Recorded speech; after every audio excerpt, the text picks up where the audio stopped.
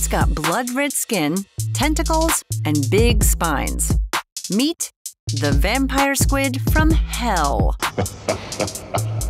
These bizarre, mysterious creatures look like they came from the imagination of a sci-fi writer. I'm looking at you, Jules Verne. But I assure you that they're real. They live in the deep, dark parts of the ocean, the parts where sunlight can't reach. So why are they nicknamed vampire squids? What do they eat? And are they dangerous to humans? The vampire squid is an ancient creature that has barely changed since it appeared 300 million years ago. They existed even before dinosaurs. The nickname vampire squid from hell is the literal translation of this creature's Latin scientific name, Vampiroteuthis infernalis. It's a bit of a misnomer, though, because it's not really a squid, or a vampire for that matter, or from hell. This life form has been reclassified by biologists many times. It was once thought to be an octopus, too, but it's not an octopus either. It is a cephalopod, which is the same class as squids, octopuses, cuttlefish, and nautiluses. But the vampire squid ended up in its own taxonomic order called Vampiromorphida. This creature is legitimately one of a kind. In addition to its brownish-red skin, tentacles, and spines, it is also distinguished by its beak, its brilliant cerulean eyes, and the webbing connecting its tentacles, which makes it appear as if it's wearing a skirt. So pretty. The vampire squid is considered an extremophile, an organism that lives in extreme environments. This is because it thrives at depths of 600 to 900 meters. This depth is considered an aphotic, or lightless zone with minimal oxygen levels and temperatures around 2 to 6 degrees Celsius.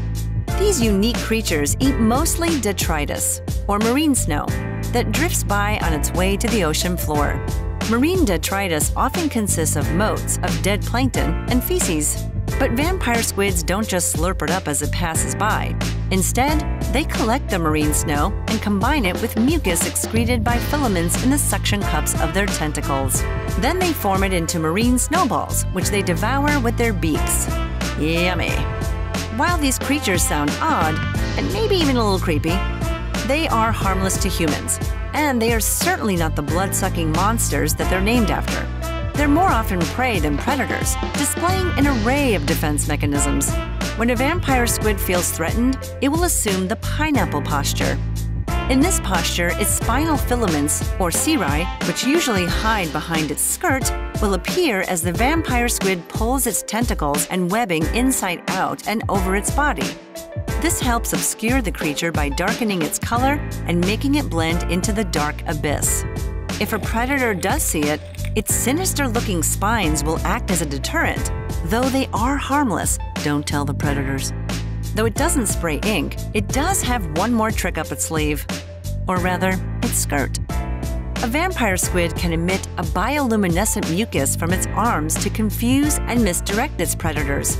Like a magician releasing a smoke bomb before disappearing, the vampire squid releases a cloud of its glowing fluid and vanishes into the darkness. Turning inside out and emitting bioluminescent clouds is what vampire squid do, and that's what makes them crazy creatures.